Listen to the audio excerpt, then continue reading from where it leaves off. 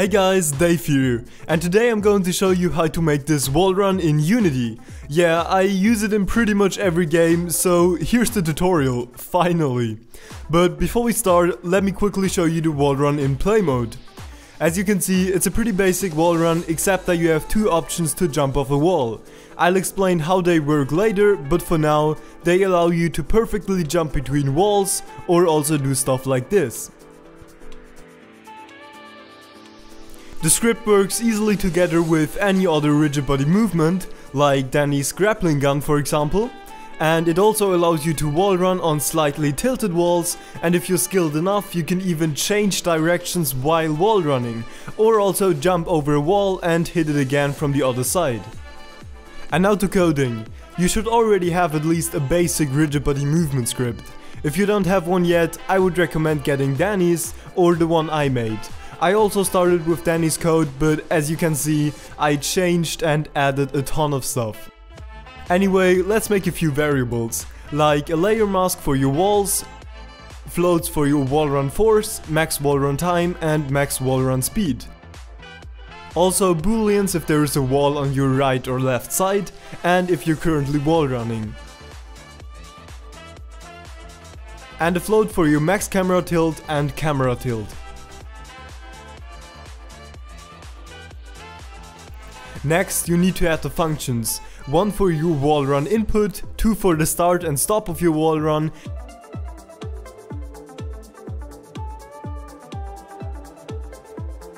and also a function to check if there is a wall next to you.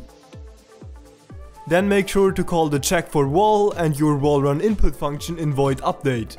And I forgot to mention, you need to have an orientation variable, but that's really just an empty game object as child of your player object.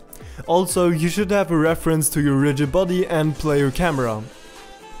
Now, inside of your check for wall function, set isWallRight equals to physic.raycast, using your current position as a start point, orientation.right as the direction, 1 as the length and whatisWall as the layer mask.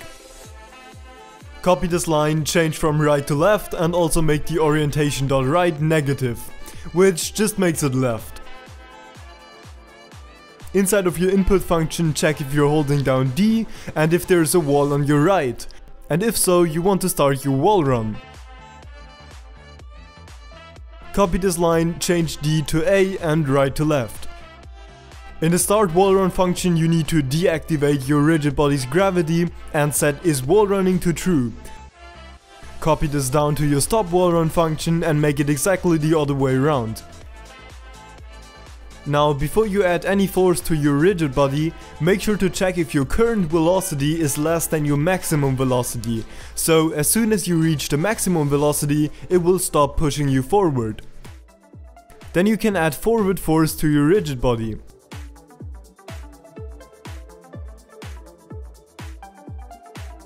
Also, you want your character to stick to the wall.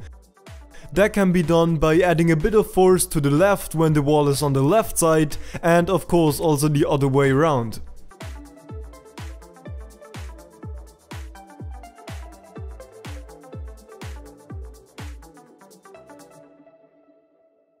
Now, currently this wall run would never be stopped. To change this, go inside your check for wall function and say if there's no wall on your right and no wall on your left, which would be after you jumped off, then you want to stop the wall run. And if you want to have a double jump after every wall run, make sure to do that here. Of course, only if your script has a double jump.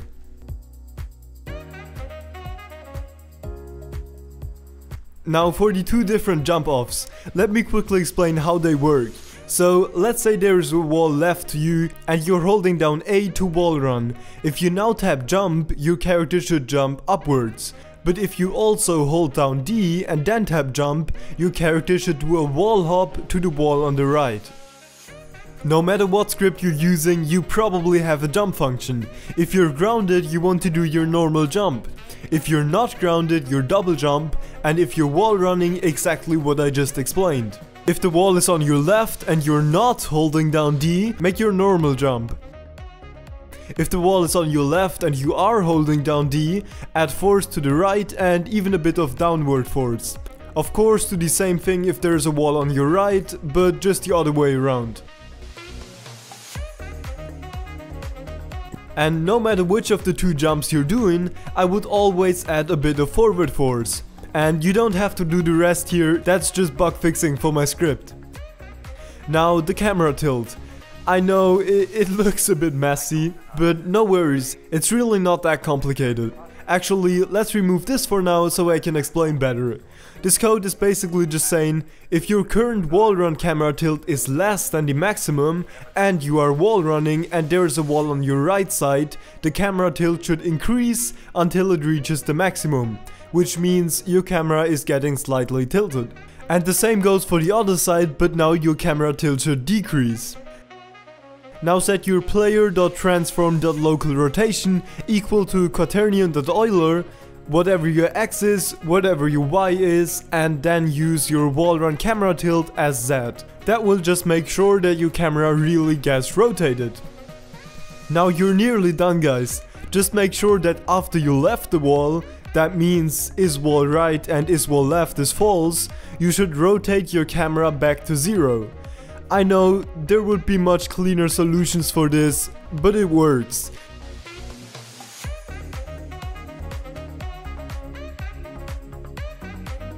And now thank you so much for watching. If you aren't subscribed yet, make sure to do that because there will be a lot more cool tutorials on this channel. You can find the code I used in the description, and if you join my Discord channel, you can even download the whole project file for free.